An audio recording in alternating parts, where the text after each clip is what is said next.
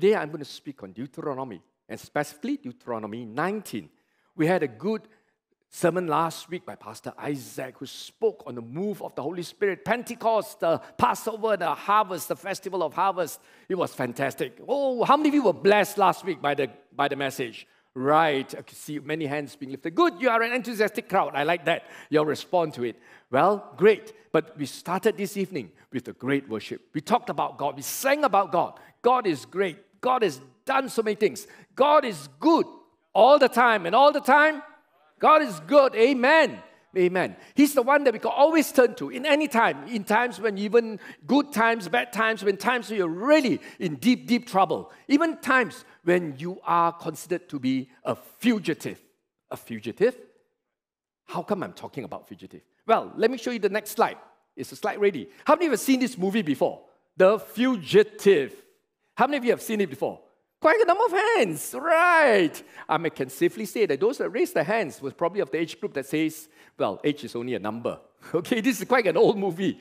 But The Fugitive is still a movie worth watching. You can still catch it on Netflix or Astro. The main character is Dr. Richard Kimball over there. He is played by none other than Harrison Ford, but that's not important. It's about the character. The good doctor has become a fugitive from the law. He has become a fugitive from the law. Hence the title, The Fugitive. The movie is about him. And he's being pursued by a group of people. Who are they? They're a team of US Marshals led by none other than a character called Samuel Gerard. A role played by Tommy Lee Jones, who was dead keen to bring Kimball back dead or alive. Like the 40 Jews who swore to kill Paul without eating, and they fast and they would not eat or drink until he killed Paul. They were that determined to bring Dr. Kimball in. Kimball was a surgeon in the movie, accused of covering up his own wife's murder with a violent break-in and later sentenced to death by the law courts. But he escaped while on the way to the death row in prison. And this whole blockbuster, the whole movie, consists of a high adrenaline pursuit of this innocent doctor who tries to find refuge from the law. There are twists and turns to the plot, but I won't tell you the ending, lest you might want to watch the movie for yourself. But what I can and will tell you is this. Art is a mirror of reality. Art is a mirror of reality. Very often, what we see in the movies, in the cineplexes, on YouTube, or even on the media resources, reflect what happens in real life. This movie was inspired by the true story of Dr. Sam Shepard, the part that you saw on the slide just now on the other side. He was a neurosurgeon. He's a real person. Years ago, convicted of committing his wife's murder and was subsequently sentenced to life imprisonment. But instead of being a fugitive from the law, he stayed in prison. And 10 years later, new evidence was unearthed that proved his innocence, and his conviction was overturned. The real Dr. Shepard found refuge instead in the good company of lawyers who unearthed this evidence, declaring his innocence through the courts of law. The Kimballs and Shepards of today are not rare. They are not isolated. They are not over-dramatized people, whether they are in fiction or in real life. They could easily have been the Kims of Korea, the Shahs of India, or even the Kamarudins of Malaysia.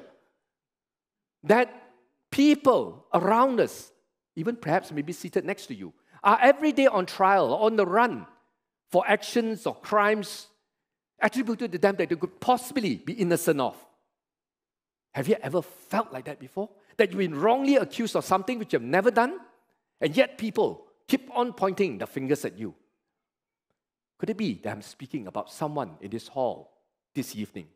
Or perhaps someone who's logged on online for this service right now?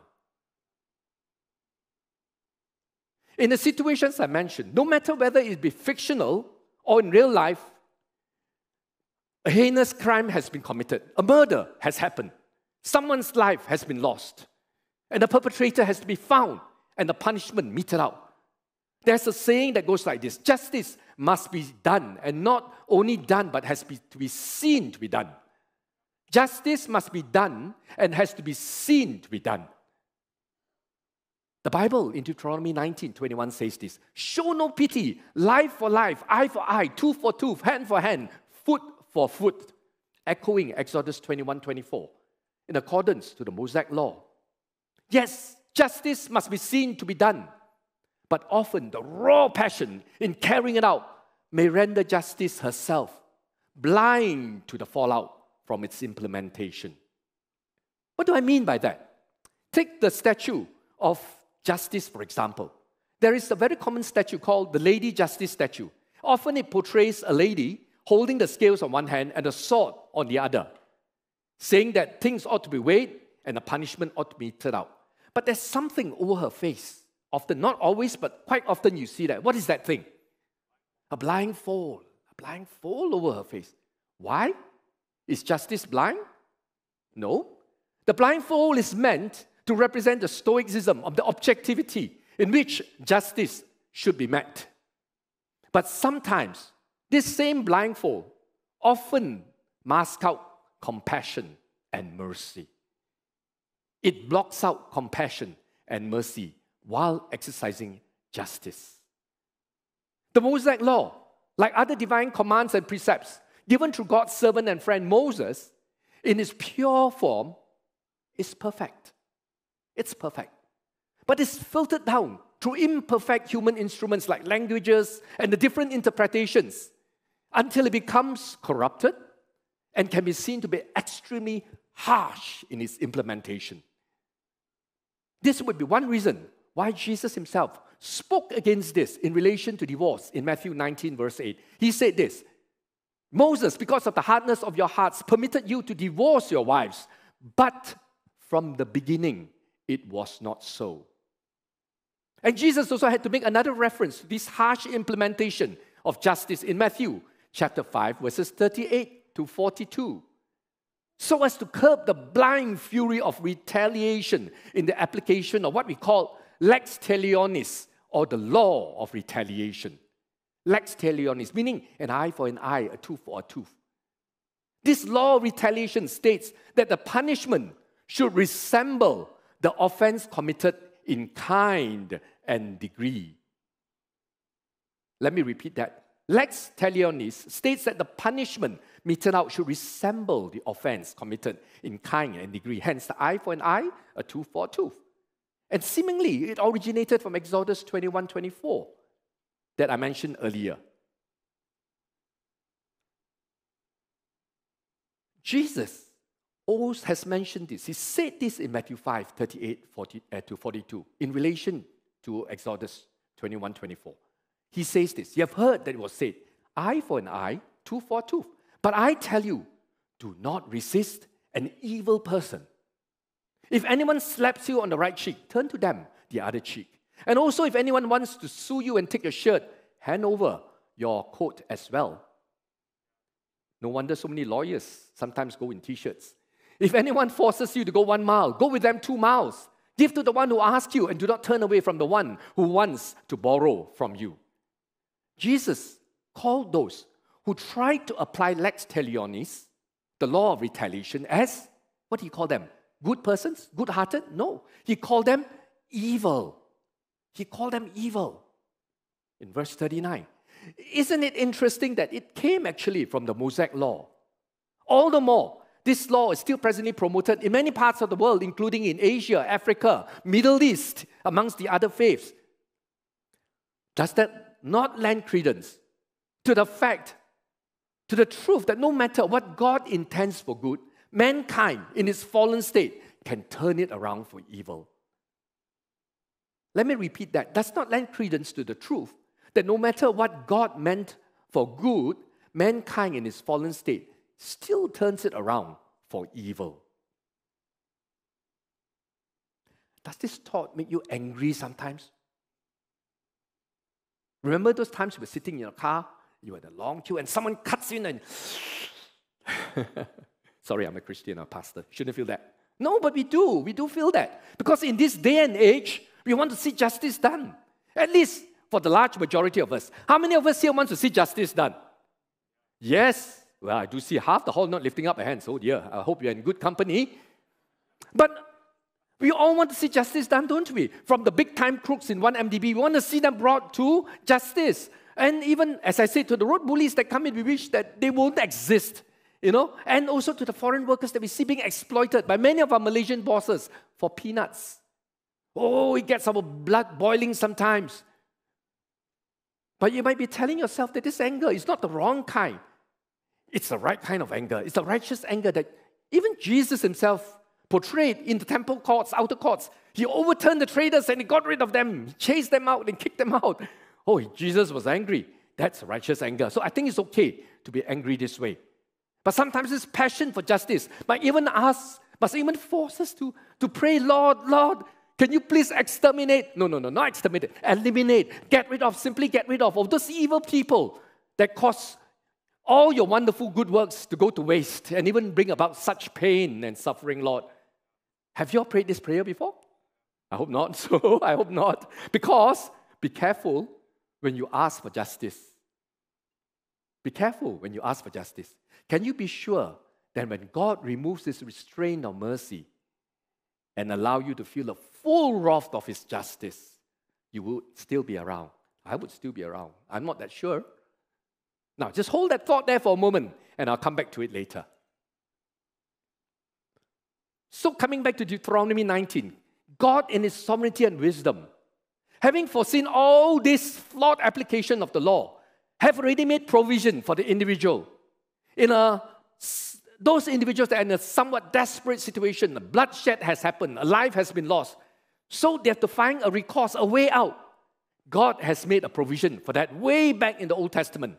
In Deuteronomy 19, Scripture details how God has provided places of refuge for the fallen and the desperate fugitives in the form of, one, physical shelters as cities of refuge that are accessible, safe, and offer protection. And within the cities, two, there is a judiciary system that's been set up, one of the earliest judiciary systems, where there is fair assessment involving the priests, the judges, and the witnesses. So for today's impartation from the Deuteronomy series, I'm going to share just from Deuteronomy 19 on God's gracious provision of refuge for those seeking recourse for both justice and mercy out of a situation, not of their own doing. And while we're in it, I want us also to see that through drawing parallels, it's far more important for those seeking refuge to not just find it in God's provision, but to look beyond it to the provider that originates both justice and mercy. In other words, look not just for the provision, but the provider. Look beyond the material to the spiritual. Amen, brother. Thanks for agreeing with me. Look beyond the material to the spiritual. Amen. Let us pray for God's guidance on this. I feel that we need to commit this to the Lord. Father, we just want to thank you, Lord God, that you've spoken so powerfully. Through your Holy Spirit last week, Lord God, you moved the whole church, even in response to you, Lord God. We thank you, Lord God, that your Spirit is alive and active, mightier than the two-edged sword, Lord God, dividing between soul and spirit, Lord God. That, Lord God, your Spirit moves in our life, Lord. We pray, Father, today that as we sit beneath the shadow of the cross, the Spirit will illumine your word to us, that I, your servant, may not even add on one iota, one dot to your word, that your word be carried to the ears and the hearts of the listeners by your Spirit, Lord God, and you move powerfully there, Father. We thank you, Lord God, that you are a God of justice and you are a God of mercy. And in that perfect tension, Lord God, you show us your marvelous image of your Son, Jesus. So to that tonight, Lord God, may, Lord, that you become our refuge as we seek your presence. In Jesus' name we pray. Amen. Deuteronomy 19 is both a reminder and a review from Moses on the application of justice, which is also contained in other parts of the Pentateuch in accordance with the Mosaic law. It is then followed by the application of just practices in war times in Deuteronomy 20, and justice for the land and for families in Deuteronomy 21. So today we just look at Deuteronomy 19, looking at Moses' emphasis on God's provision of cities of refuge. And in these cities of refuge, there are three striking features which you see on the screen ahead of you. One is that these cities of refuge are able to offer accessibility, two, assurance of safety, And 3, an assessment followed by a fair trial. But as I said earlier, look not to just what God has provided. These 3 things God has provided. Look beyond this, that in accessibility you see God being approachable for help. That in assurance of safety you see God being able to protect. That in assessment of a fair trial you see God being absolutely just. Let's explore it together. First, the accessibility to the cities of refuge. That God is approachable for help. Can I read it together with you? Right? Shall we read it together? Deuteronomy 19, verse 1. When the Lord your God has destroyed the nations whose land He's giving you, and when you have driven them out and settled in their towns and houses, then set aside for yourself 3 cities in the land the Lord your God is giving you to possess.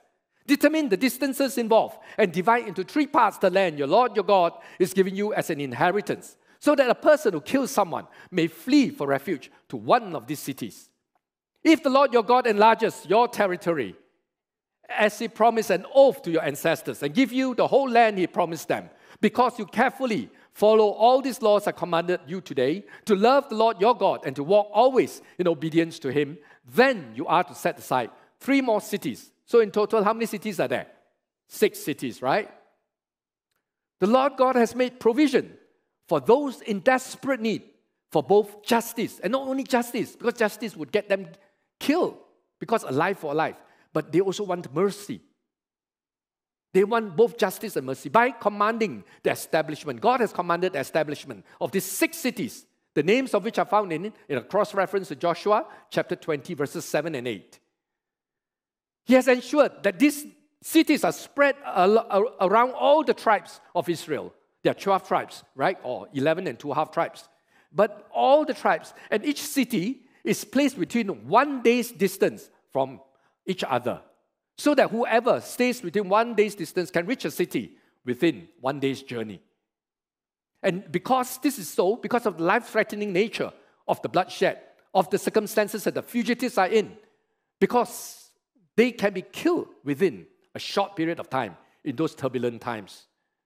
There were elaborate and strict selection criteria for coming under the protection of these cities. But the very fact that these cities existed and so well planned that God commanded it, it was like a God-sent permanent amnesty that provided relief for those that are in need of it, those that need a refuge. Those times were challenging times, when law and order were only beginning to be established, way before the Israelite kingdoms came into being. So the Israelites here have much to thank God for in His provision of easily accessible refuge. While cities of refuge are divinely inspired organizations and structures, they remain as man-made organizations and structures for those in desperate need. I want to show you that God takes a personal interest by putting a God touch, a divine touch on those seeking refuge while turning to Him. By drawing a parallel between the refuge cities and the fugitive, the relationship between this, and the relationship between Boaz, the kinsman redeemer, and Ruth. Between the cities and the refugee, and Boaz and Ruth. You're going to see it in a short while. The whole story of Ruth is about how God restores those that look to Him with hope, the God in whom they seek refuge. It all boils down to a relationship between God and built on His covenantal faithfulness. You should read the book of Ruth for yourself if you have the time. But I can tell you the gist of it. In relation to finding refuge in God, is that Ruth is very much the fugitive. And Boaz, whom she later married, was a refuge she longed to find. Why? Why? Because in the opening chapters of the book of Ruth, Ruth would have been described as a nobody or an outcast in Israelite society.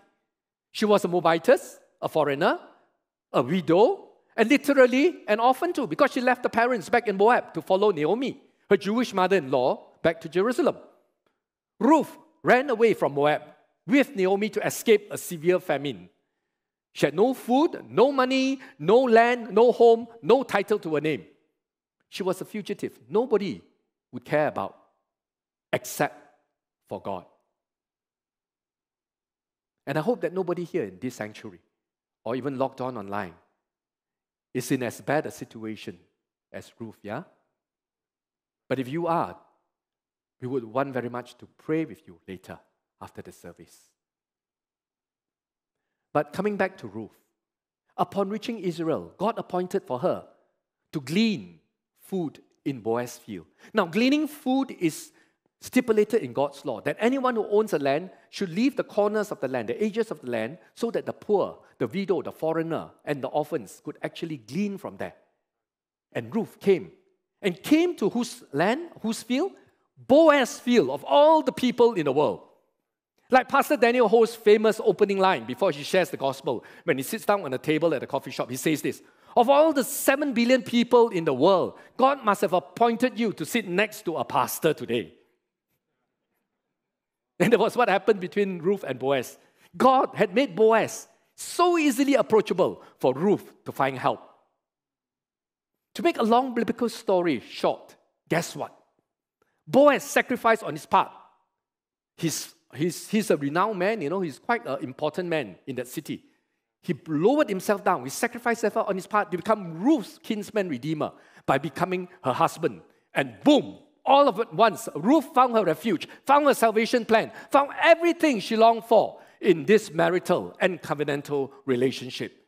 In fact, Boaz, her husband by then, also realized this because he said in Ruth chapter 2, verse 12, "May the Lord repay you, Ruth, for what you have done. May you be richly rewarded by the Lord, the God of Israel, under whose wings you have come to take refuge." And guess again, what greater honor came to Ruth? She later went on to become the great-grandmother to whom? King David. That's right, the great-grandmother to King David. She became the great-grandmother to King David. Praise the Lord. And she was included in the family lineage of the Lord Jesus himself.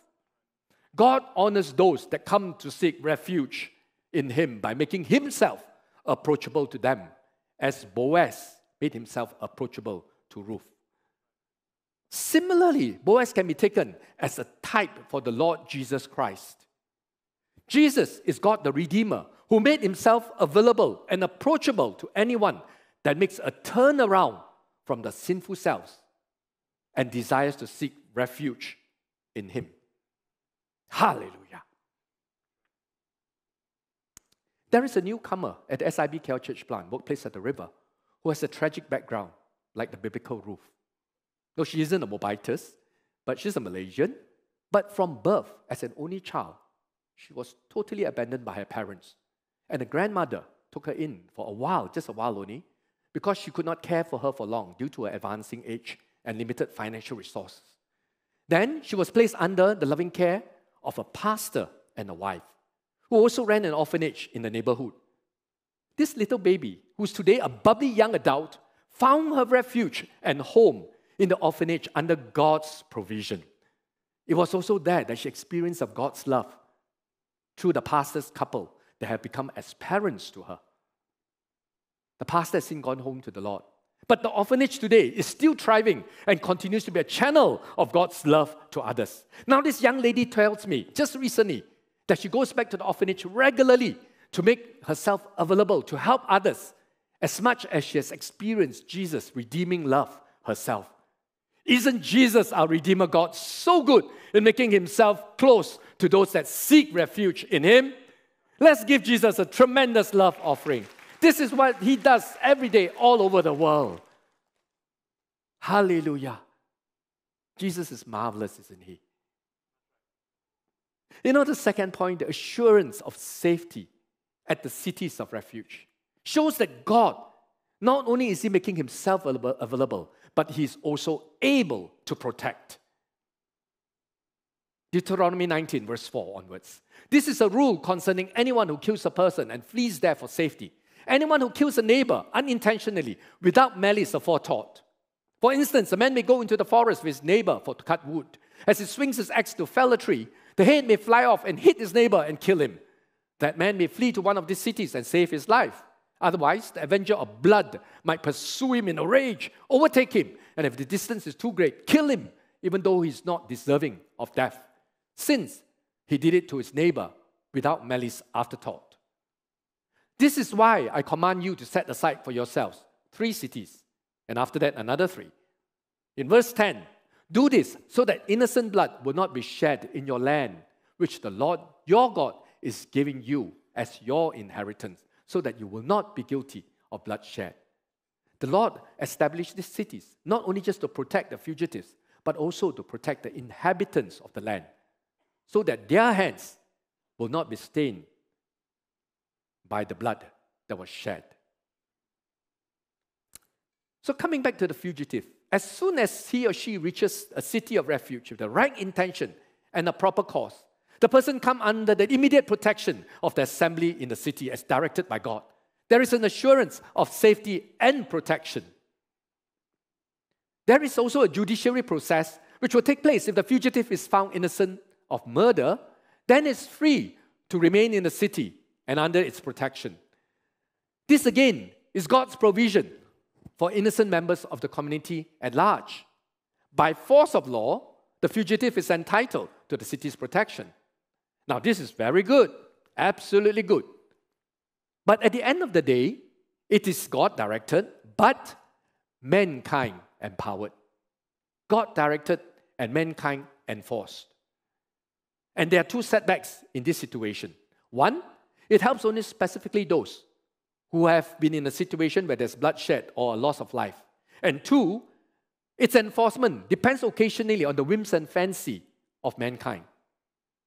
Right? So there are 2 setbacks there.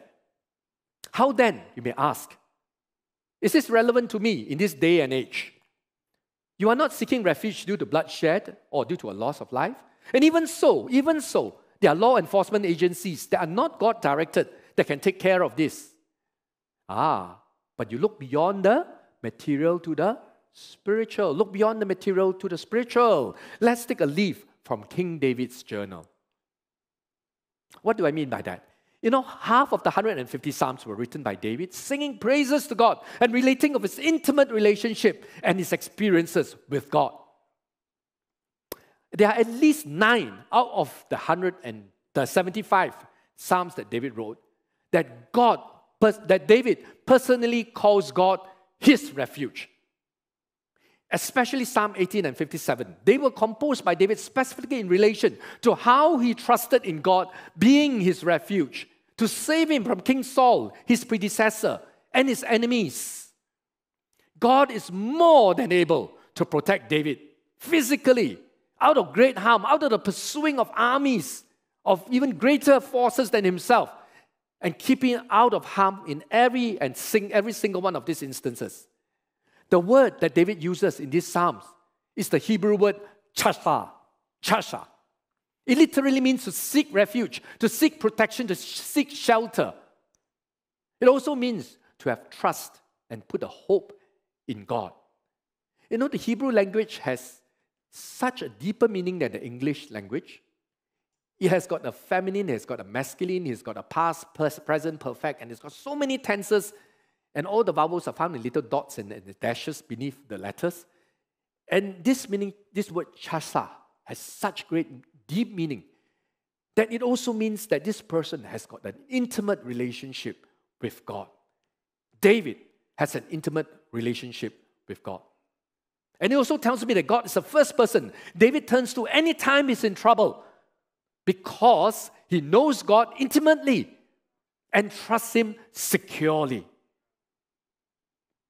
It is this relationship of trust with God that gave David his confidence that God is able to protect and to bring him out of every difficult situation. My friends, this is the same level of trust and hope I will want to pray for each one of you that you may have in your personal walk with God. The answer to my prayer for you begins with you asking yourself this question. Who is it that you always turn to first whenever you are in time of trouble? Who do you call first when in times of trouble? Your best friend? Your spouse? Your parents? Your Facebook friends? Hopefully it's not your lawyer. But will you speak to God first? Will you speak to God last and every bit in between and keep on going back to Him? If you do that, then you know that God is your refuge. And God is your refuge because He's more than able to be your shelter and your protector. He's worth being someone that you put your trust and your hope in to be your refuge. This is an event that happened just recently. You all know about it. You read the papers, you go on the internet, you know about it. Russia invaded Ukraine in February this year. And when they did so, there were rumors that were abound that China would do the same to Taiwan. Well, because China always considered Taiwan as a part of a breakaway province of China. To be honest, Taiwan has every reason to be worried, as it is just a small island off the coast of mainland China. You see the Taiwan there, the little tiny white dot down there, with China being so big. And the Taiwanese army is only a tiny fraction of the China People Liberation's Army, which are millions. I asked my daughter and son-in-law, who were on furlough from the missionary ministry in Taiwan, at the time in Malaysia, if they were worried about going back to Taiwan. And you know what their reply was? With grins on their face, they replied, "Nah, God is on our side." Then they added, "Besides, there's big brother US backing Taiwan up too." And they've been back in Taiwan ever since.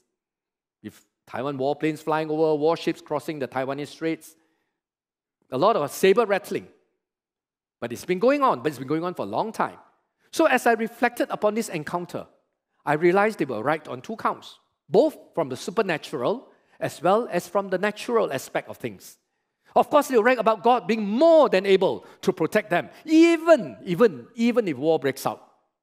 But just as important in the natural realm, China would be very, very hesitant, even to just touch Taiwan, in spite of China's military, economic, and political might. Why? Because of who is backing Taiwan up. Who? US. And it's not just mere say, because US has kept her word by pouring billions of aid in military defense to Ukraine, which is very far away and has very little to do with US. But Taiwan has already a very strong strategic alliance with US, more so than what Ukraine has. Now, don't get me wrong here. I'm not making a political point. I'm not running for US presidency or anything, or senatorship. But in case you're wondering, I want to encourage you that it matters who is backing you up when you're in trouble. Who is backing you up when you're in trouble? Like China, leaving Taiwan alone with US backing her fully. No force or power in heaven or in earth will touch you when you have a strong alliance with Jesus and you have Him watch your back. The Apostle John reminds us in 1 John 4:4, this, "Little children, you are from God and have overcome them, for He who is in you is greater than he who is in the world. He who is in you is greater than he who is in the world." Amen?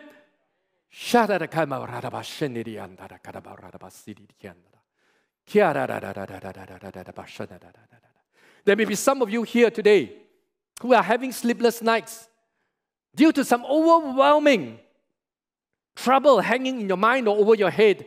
Or some others may be in anxiety, in deep worry. Maybe not for yourself, maybe for your spouse, your parent, or for your children. Make Jesus your refuge right now. Take the authority that is within Jesus. Be bold and tell the spirit of worry, the anxiety, be gone in Jesus Christ's name. Amen? Be gone in Jesus Christ's name. Command it to go in Jesus Christ's name. For God is more than able to protect you when you make Him your refuge. Amen? Hallelujah. Hallelujah. God is more than able to protect you. And finally, we come to the third and last characteristic of the city of refuge. You will have an assessment and a fair trial, for God is absolutely just. Deuteronomy 19, verse 15 to 21. One witness is not enough to convict anyone accused of any crime or offense they may have committed. A matter must be established by the testimony of 2 or 3 witnesses. If a malicious witness takes the stand to accuse someone of a crime, the 2 people involved in the dispute must stand in the presence of the Lord before the priests and the judges who are in office at the time. The judges must make a thorough investigation, and if the witness proved to be a liar, giving false testimony against a fellow Israelite, then do to the false witness as that witness intended to do to the other party. You must purge the evil from among you. The rest of the people will hear of this and be afraid, and never again do such an evil thing be done among you. Show no pity. Life for life, eye for eye, tooth for tooth, hand for hand, foot for foot. Sounds like a bit of a harsh implementation, but it was for the good of the majority. Being entitled to protection, a fugitive in a city would also be entitled to a fair judiciary process. In the assessment leading to a trial, steps will be taken to ensure that there will be no perjury or false witnessing, as mankind could be prone to prejudice, favoritism, or even corruption due to bribery or biasness. And these steps include the application of the penalty of lex talionis, an eye for an eye, even to the witnesses as much as to the fugitive. And we expected that the fugitive or the accused should get a fair trial in which the blood avenger or the accuser would participate on one side, and the advocate and the judges too, with the defense witnesses on the other. The trial in a city of refuge could be taken as symbolic or a type of the trial before God, who will judge everyone on the last day.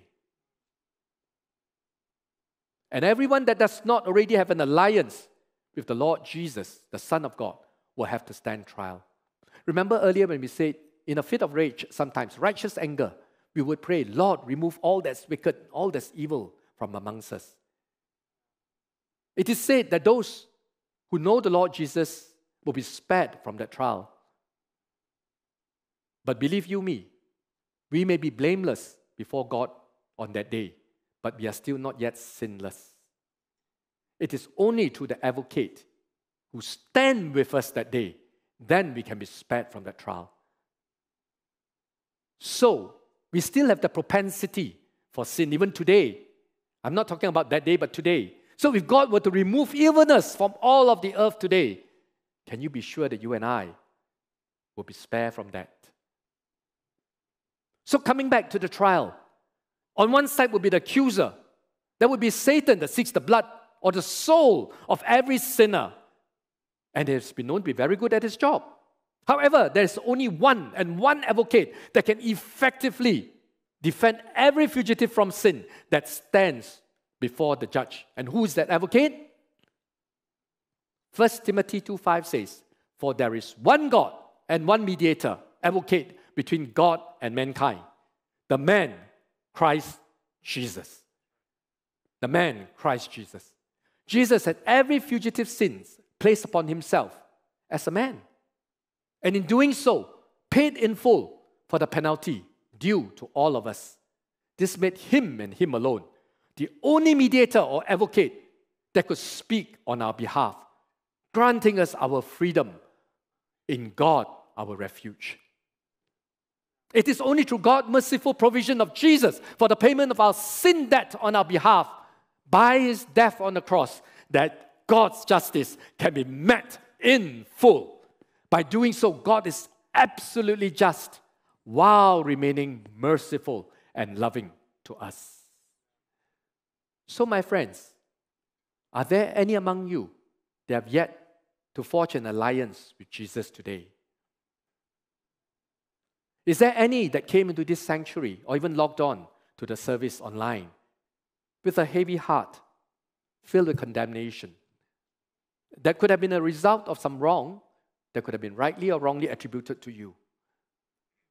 You need to seek refuge. You need to find your shelter and your protection from the accuser in Jesus Christ. He's the only one that can speak with authority to lift this sin burden on your behalf. And Jesus is He's more than able to do so. Amen? Because the last words he said in Matthew 28:18, before he returned to his rightful place beside Father God was, all authority in heaven and on earth has been given to Jesus, to me. If you have known Jesus personally up to this point in your life, or you have not known Him and you would like to do so today, let me encourage you to come forward after the service. I will be down there. Some of the pastors or the leaders will be down there to pray with you. Let me invite you to come forward, to speak to us. And if you do not understand or you may want to ask more about this advocate, Jesus, in whom we can find refuge, do stay back for a while after the service. But I believe the large majority of you may already know Jesus as your personal Redeemer, or maybe even your best friend, as Pastor Philip Mantofa puts it in the song. Continue to find refuge in Him in times of need, and trust in Him as you would surely trust, standing on a firm foundation of a solid rock. Say to Him what David said in Psalm 18 verse 2. Come, let us say it together. Say it with me. 1, 2. The Lord is my rock, my fortress, and my deliverer. My God is my rock, in whom I take refuge.